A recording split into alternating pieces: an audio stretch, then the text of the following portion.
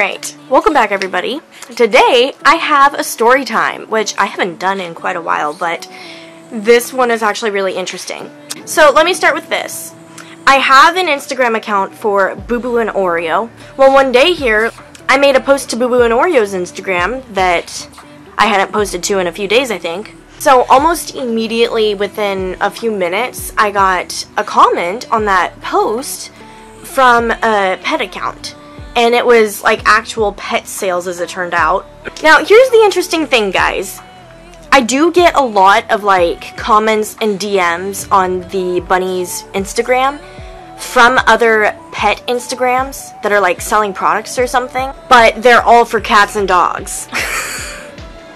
And then they message me and they're like, "Hey, we really like your cat. Your cat's cute. Somebody please show this person a picture of a cat." Because my bunnies are not cats. The comment on the post literally said, "We would love to collaborate with you. DM us if you're interested." And the company was PatBaw.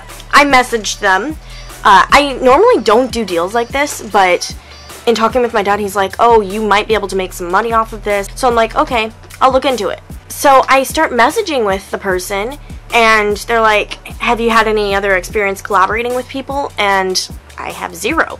So I gave them a little bit of some background about me. Basically just, I do YouTube, and I got those, I've had animals my whole life. And she was like, "Oh, okay, that's awesome." And this company, we later find out, has like 20 different accounts. Probably not 20, but there were a ton of different accounts with individual names. So we're thinking that people work for this company and they reach out themselves to work for the company, basically, like to recruit people. So, you know, their whole company idea was they sell animal beds for cats and dogs, and their website even said that they sell them for rabbits too. And I'm like, oh, that's probably why they're reaching out then. So I'm like, okay, yeah, I'll totally do this with you. And then they're like, okay, that's fantastic. And then they give me the details. They're saying, "We give you a discount on your first purchase, and then you take a photo of it and post it to Instagram with a discount for your followers." Here's where we started having an issue. I'm telling my dad this, and he's like, "Wait, a discount? Normally for collabs, you get the product for free." So I was like, okay, let's just see where this goes. So I'm like, okay, sounds good. And then she tells me to screenshot my order summary or whatever, purchase screen, whatever it's called, so that they could have it. And I'm like, okay, this is weird. So I'm not ordering quite yet because those things were like, I think, $80 without a discount. So, you know, even with, it was like a 50% off discount, I believe. So even with that, it would still be like 20 or 30. No, it'd probably be like 40 actually. So they were still pretty pricey. So I decided that I'm gonna just think on it for a little bit. In the meantime, I'm looking at their website, and everything is cat and dog beds, which I did not know at first. But looking at the cat and dog beds, none of it is okay for rabbits, because the fibers on the beds were like really long. Bunnies chew through everything.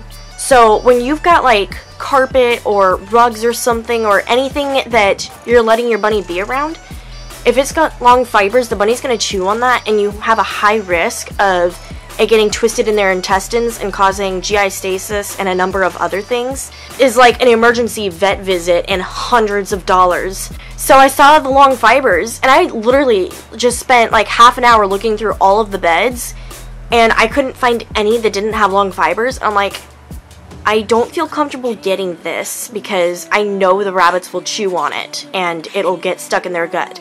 So then a few hours later, I haven't responded, and the lady has checked out my YouTube already, and she's like, "Oh, you got a really cool YouTube channel."